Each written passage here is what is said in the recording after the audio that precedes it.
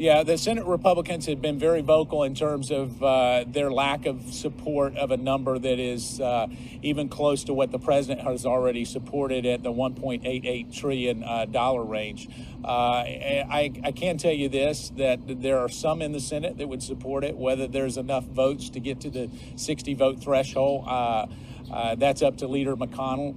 He has agreed that he's willing to go ahead and put forth the bill. If we have a bipartisan agreement on the bill, he'll bring it to the floor and actually have a vote.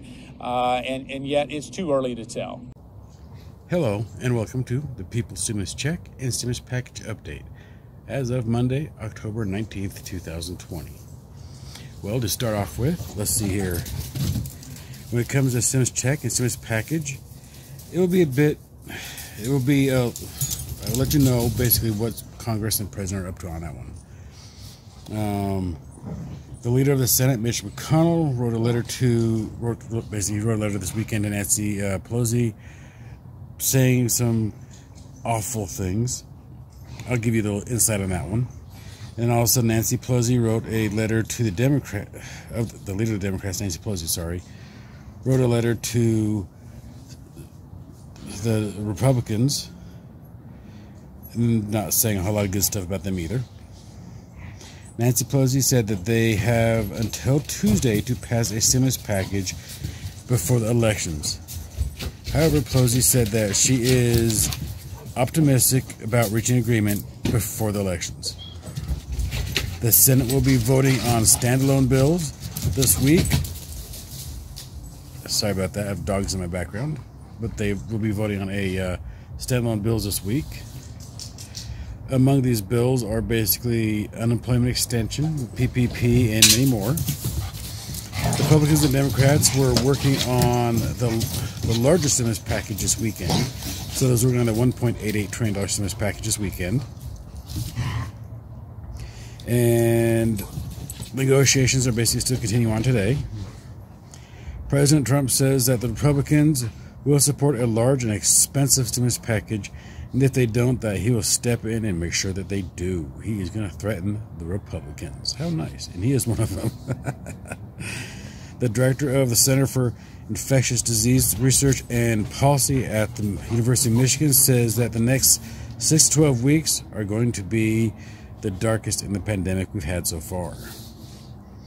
Here is the current status of the second stimulus check and the stimulus package. The Republicans and Democrats are arguing over details in the wording in the stimulus package as far as the testing for COVID-19 goes. Nancy Pelosi says that they want to change the wording so much. So I have this written down. I have dogs in my background, and it's sort of irritating because sorry about that. Almost lost my phone. That the money is intended for testing for COVID-19 would end up in a slush fund for the Republicans. Therefore, the Republicans and Democrats, they continue to work on the exact wording when it comes to cover that section of the package. Pelosi says that if we can't reach an agreement before the end of Tuesday, that there's probably not going to be a stimulus package until after election days. Yeah, isn't that nice of her? In fact, she says that most likely chances are if we don't get one passed before the elections, they won't be one passed until around February of 2021. Now, isn't that nice of her, right? But she said that she's optimistic that they can come to an agreement before the elections. We can only hope so. Trump's stimulus package says he wants a stimulus package now. Trump says that if we don't get a stimulus package before the elections, then he will make sure that we get a passed one immediately. He will have one passed immediately upon his winning the elections. It's always upon him winning the elections, isn't it? Isn't that funny? He also went on to say that the Republicans are willing to support a large and expensive stimulus package. Trump says that if the Senate Republicans aren't on board, that he will step in and make sure that they are. The Republicans in the Senate will be introducing standalone bills to be voted on this week, basically on Tuesday and Wednesday.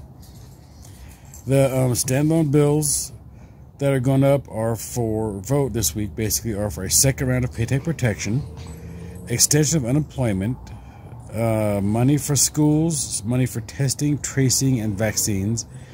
And these are to be voted on Tuesday and Wednesday of this week, like I said. And then Chuck Schumer said that the standalone bills will not give any relief to the American people. So the standalone bills are basically a joke. Mitch McConnell tried to show his power, even though he has none. The cool thing is I even got a little bit of information about Mitch McConnell's letter and Nancy Pelosi's letter. In Mitch McConnell's letter, he said that Speaker Pelosi has wasted months playing games, playing with the health and security of American families. Nancy Pelosi's letter said that she wrote in it that the coronavirus relief negotiations are going well. The Republicans said that they would accept the wording in the testing and tracing section of the bill, but they wanted to add a light touch to it. But their light touch would make a slush fund for the administration. In other words, she's saying that if, I guess, they're changing their wording enough where it would create an overbalance of money for them to actually put in a slush fund for themselves. And let's see here. That actually covers my whole stimulus package update as of today. I hope you found this very informational.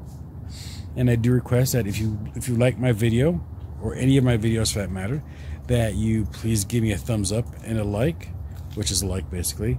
And if you want to get more of my insightful commentary, as you want to call it, please hit that subscribe button and turn on notifications so you get an earful, because I put one out like every single day.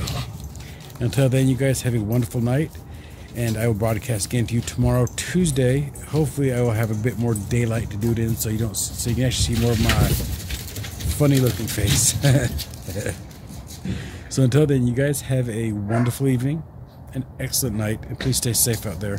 And remember, we're all in this together. Bye.